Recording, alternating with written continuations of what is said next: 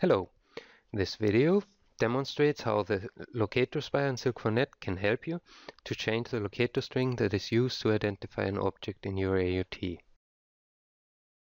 I have already opened Silk4NET and I have created a new project called Test Spy.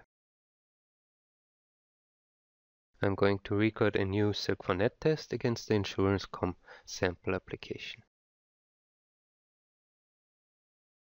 I call my new test failed login.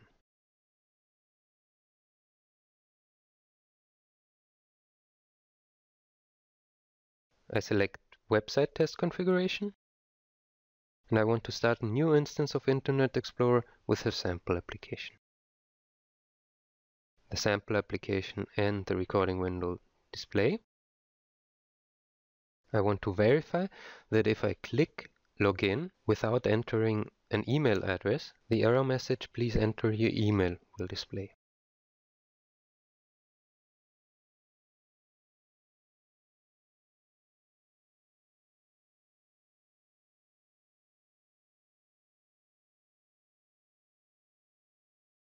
I click login, the error message displays. I move the mouse cursor over the error message and click Ctrl and Alt to verify. In the Verify Properties dialog box, I check the text attribute. I click Stop Recording in the recording window. In the recorded script, I can see an r= command that verifies the text.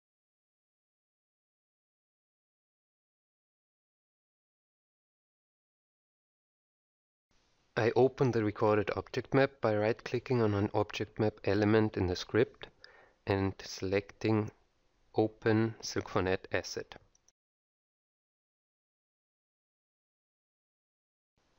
The selected object is highlighted in the object map. I can see that the locator uses the text contents attribute of the object.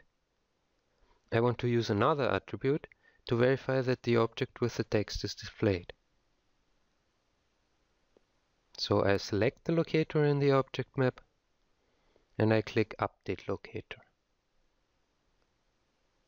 The Locator Spy opens in my test application. I move the mouse cursor over the error message and then I click Ctrl and Alt. The DOM element that is selected does not have any attribute that I can use to change the locator. So I select the parent object of the DOM element. The locator field in the top of the Locator Spy now displays the locators for this object. This object has a class attribute which I want to use for the locator. I validate the new locator to see if it identifies the correct item in the UI. And then I click Paste Locator to Editor. Then I click Close to close the Locator Spy. Now in my object map I have a new locator. I save the object map.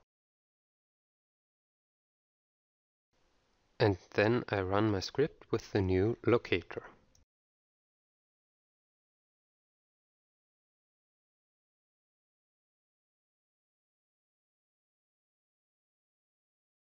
I can see that the script passes, which means that the verification is also passed. And this concludes my demonstration. Thank you for watching.